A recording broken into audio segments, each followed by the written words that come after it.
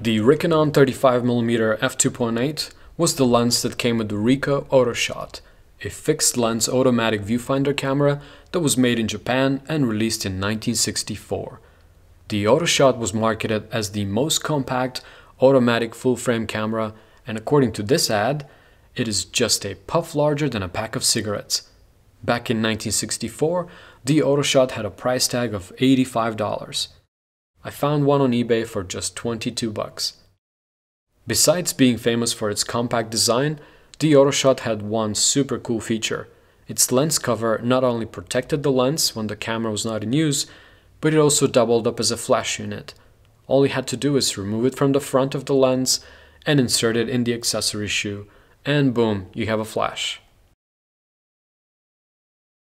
According to the manual, the optical design of this Rikenon consists of 4 elements in 3 sections. Aperture ranges from f2.8 to f22.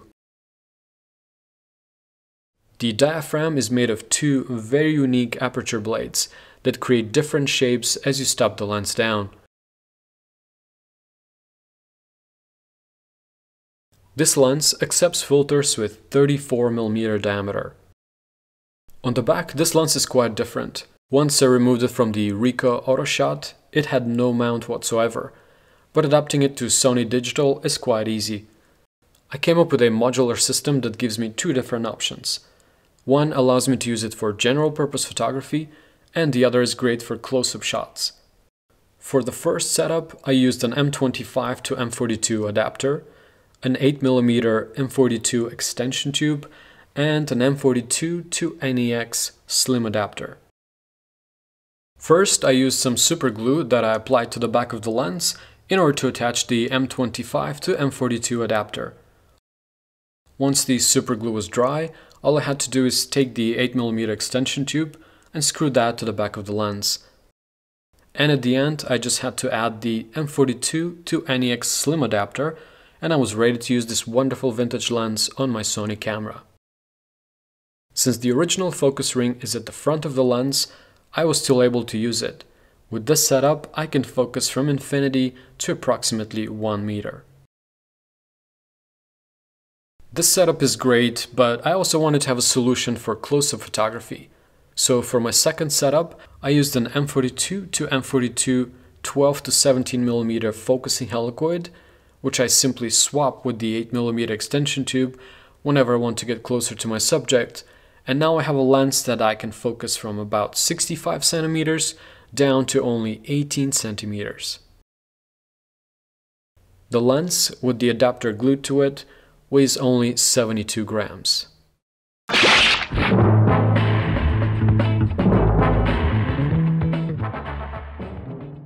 The Rikenon 35mm f2.8 is perhaps the weirdest and definitely the smallest 35mm lens I own. The strangest thing about this lens is that it behaves in 2 very different ways. When focused at infinity on a full-frame sensor, it suffers from softness along the edges and there's some strong vignetting, but what I love about this lens is its really good performance when used for close-up photography.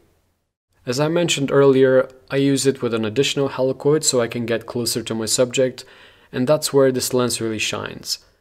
If you want to use it for landscape shots, I would recommend using it on a cropped sensor, which will eliminate most of its problems. My favorite ways to utilize it are close-up shots on full frame and medium distance shots on cropped sensor.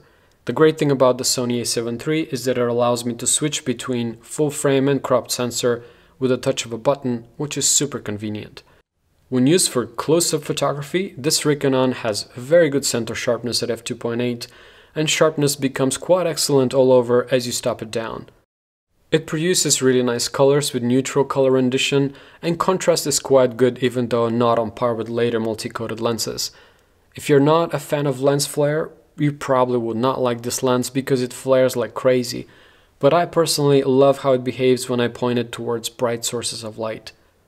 There is some minor barrel distortion, but chromatic aberrations are simply non-existent. But the most amazing thing about this lens is its crazy bokeh. When shot wide open, you can expect nice and round out of focus lights, just like any other lens, but when stopped down, that's when the magic happens. And the odd thing is that with each additional f-stop, you get slightly different bokeh shapes. And they're not what you would expect at all.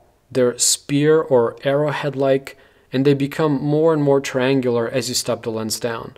When I first saw this, I was super excited because lenses that give you triangular bokeh are very rare and usually quite expensive, and the fact that this one is so cheap and easy to adapt makes it a real gem. If you love experimenting with vintage lenses that have unique rendering and lots of character, you will definitely enjoy this unusual 35mm lens.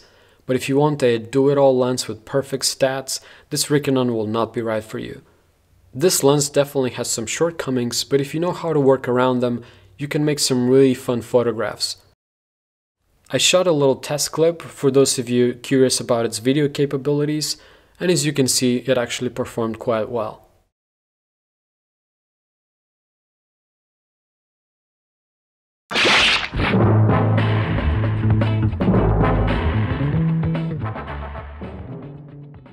For those of you who would like to try this Rikenon, I decided to put together a few notes that will help you adapt it to digital.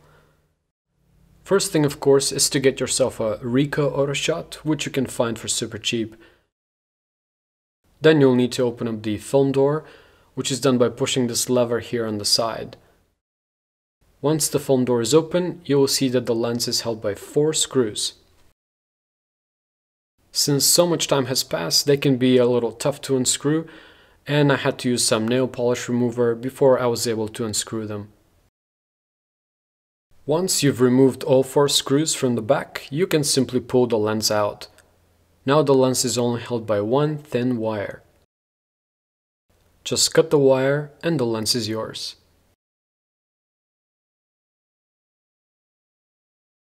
The next step is to open up the lens shutter.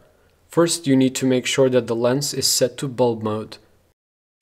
If you turn the lens upside down, you will notice that on one side of the rear element is the shutter cocking spindle, and on the other, the shutter release lever. Now, with the help of some needle nose pliers, turn the shutter cocking spindle clockwise. Now, when you push the shutter release lever, the shutter opens up, but it only opens up halfway. But because we want it to open all the way, simply use the pliers again to turn the spindle counterclockwise, and now the shutter opens up completely and stays open. But be careful when you do this because the spindle is very tiny and can be easily damaged. Now you can use the aperture dial over here by moving from left to right, and you'll get to see those cool shapes that the diaphragm creates when you open it and close it. But the only issue is that the line that indicates your f-stop no longer matches with the numbers on the lens. Now it only goes between B and auto, where B acts as f2.8 and auto becomes f22. And everything in between is simply a guess. It's a minor inconvenience, but it's really not that big of a deal. Then simply follow the instructions from the earlier part of the video, and you can have a really fun and super weird 35mm lens. For materials and parts, check out the description below. I hope you enjoyed today's episode, thank you so much for watching, and I'll see you next time here at Vintage Optics.